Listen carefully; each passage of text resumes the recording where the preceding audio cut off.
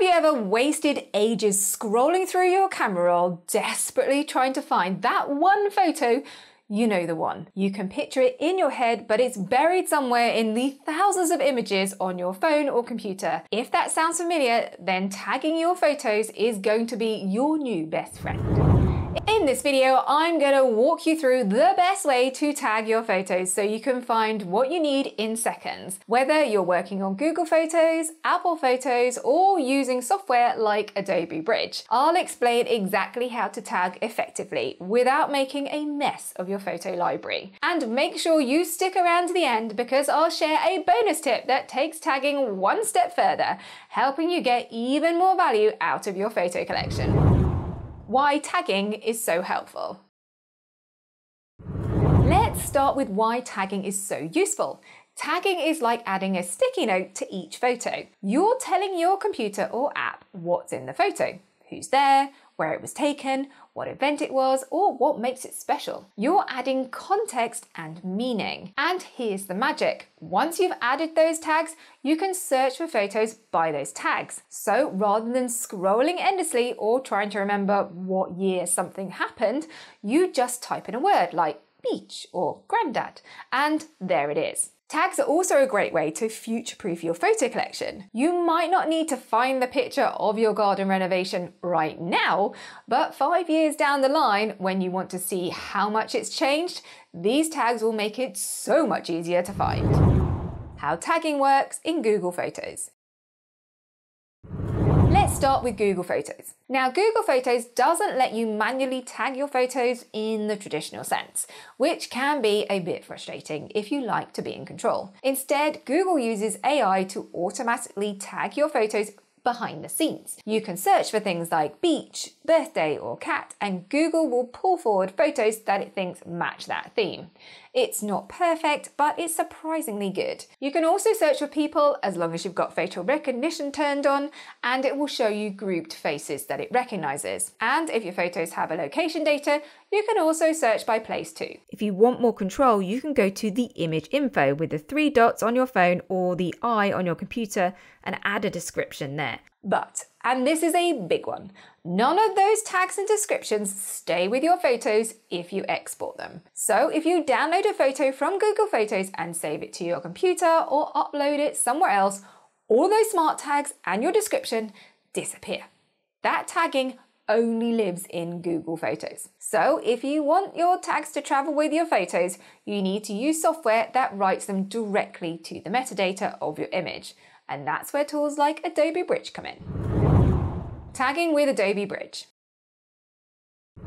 Adobe Bridge is one of my favorite tools for adding proper tags to photos. It's totally free if you have an Adobe account, and it gives you a lot of control without being too complicated. Once you've opened your folder of photos in Bridge, you'll want to head to the Keywords panel. If you can't see it, you can turn it on under the Windows menu. The pane will show you a list of keyword categories.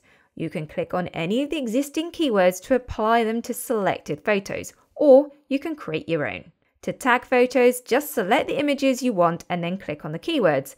If you want to add a new keyword, you can click the plus, type it, and press enter. It will be saved to your keywords for future use.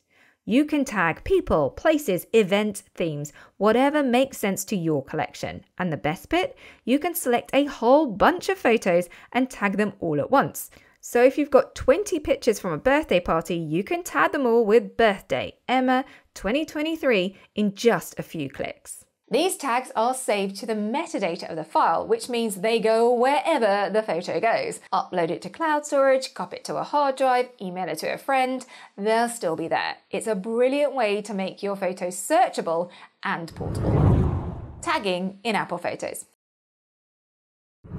Apple Photos doesn't call them tags exactly. It uses something called keywords, and they're added through the phone's info panel. First, select the photo you want to tag, or even better, select a group of photos that all relate to the same event or person. Then click on the little eye icon in the top bar to bring up the photo information panel. This is where you'll see things like the date the photo was taken, location if it has one, and underneath that you'll find a section of keywords. Just click in the keyword box and start typing. You can type anything you like here, names, places, events, and once you hit return, those keywords will be saved to the photos. If you've selected multiple photos, the keywords will apply to all of them, which is a great time saver. So for example, if you've just imported a batch of photos from a birthday party, you might add keywords like birthday, Emma, 2024, or party. These keywords will now become searchable inside the app. So when you use the search bar, your tagged photos will pop up based on what you've written. Now, one of the handy but hidden features in Apple Photos is the Keyword Manager. You can access it by going to the Windows menu at the top of your screen and selecting Keyword Manager. This opens a pane that shows you every keyword you've ever added into Apple Photos. From here, you can do a bit of housekeeping. Delete keywords you don't use anymore, tidy up any spelling mistakes, which I always end up making, or even renaming keywords so you're keeping your tagging consistent. You can also assign keyboard shortcuts to commonly used keywords, which is brilliant if you're tagging a lot of photos in one go. For example, you could assign 1 to family, 2 to holiday, so instead of typing it out every time, you just tap the number and it's done. Now, a quick heads up, the tagging system in Apple Photos isn't as powerful as what you'd find in the likes of Adobe Bridge or Lightroom, but for basic organization and quick search improvements, it works really well. When to tag and what to tag. Here's something I often get asked. Should I tag every single photo? And the answer is absolutely not. Start with your best photos, the ones that you come back to again and again. Your favorite family moments, holidays, or those wow photos that you always want handy. Tag those first. Focus on what you want to be able to search for. If you're never going to search for trees, don't waste your time tagging every photo with trees. But if you always want to find pictures of your dog or your old house, then those are perfect categories to tag. Don't be afraid to start simple. You can always add more tags later.